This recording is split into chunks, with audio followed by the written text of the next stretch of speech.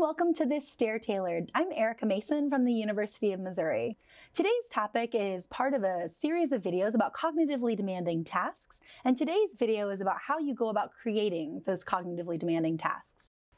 Mathematics education researchers Margaret Smith and Mary K. Stein have developed this framework for understanding the level of cognitive demand that's inherent in each mathematical task. Those levels include memorization, procedures without connections, procedures with connections, and doing mathematics. For more information about each of these levels, you can check out one of our other STAIR Tailored videos. So in order to adapt a task that you might already have in your existing curriculum, right, so you don't need to create brand new problems, you don't need to go buy something new, but instead you can look at the problems you already have, and perhaps you've identified some low-level cognitive demanding tasks. You can engage in one of these 4 strategies to adapt your task in really simple ways, and these will help you increase the cognitive demand. So let's take a look at these. The first strategy is called reversibility.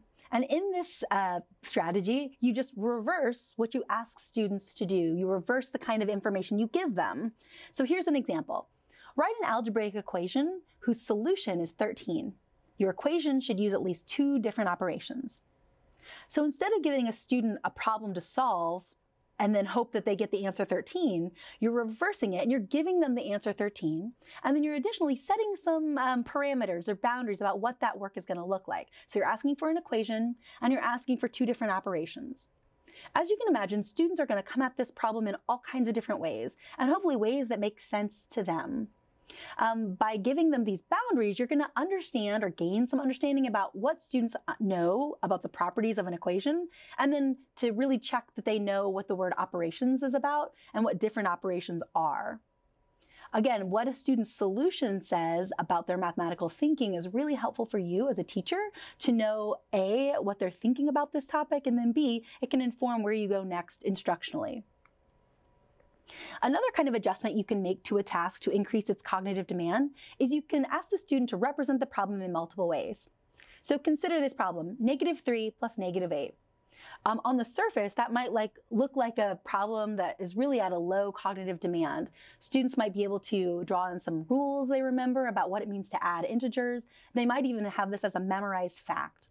But instead, when you ask them to represent it in multiple ways, you give them the opportunity to raise the cognitive demand of the task because you're now asking them to tell you what they understand about integers and what it means to add them. So imagine what would happen if you had students solve this problem maybe in a standard way, but then you also ask them to solve it on a number line. You ask them to represent it using some sort of manipulative, or you ask them to put it into some sort of context that would give you insight into their understanding about this concept. This is a really interesting and simple way to raise the cognitive demand of a task. Again, you're not even changing the task here, but you're really just asking students to give you more insight into their thinking by representing it in multiple ways. The next thing you can do is to algebrafy your problem. And here's a great example that comes from Smith and Stein. So on the left, you see this example about Fun Tees, which is a t-shirt company. And this problem is about calculating percent discount and then ultimately asking how much, it says find the amount of discount on a t-shirt that was originally priced at $16. That's a pretty standard task that we would expect to see in any sort of curriculum. But if you look at it over here, the same task, right, asks students to do just a little bit more. So you'll notice this first bullet point is the exact same task as the original. But now, instead of just stopping there, it's consider what's going to happen to your problem if the originally priced t-shirt is $17, $18, $19, $50. And then it's describing the price of discount at each cost. This task then goes to another level in which students are then asked to consider the price of any t-shirt. So here, they're now looking for patterns and they're starting to generalize this rule or this relationship between the price of the t-shirt and the discount offered. So you can compare these 2 tasks and see how they require different types of thinking from students. One is a really useful task and could be helpful and insightful to what they understand about calculating a percent discount.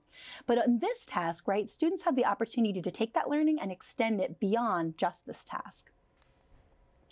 The last strategy we're going to talk about today is creating an authentic context. And we mentioned that earlier when we were talking about that adding integers problem. But here it's create a real world situation for the following problem: 2/3 times 3/4.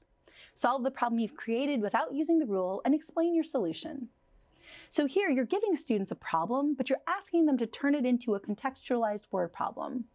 I really appreciate this strategy because A, it values what students know and what they bring to the table, right? So what would be a context that's of great interest to them?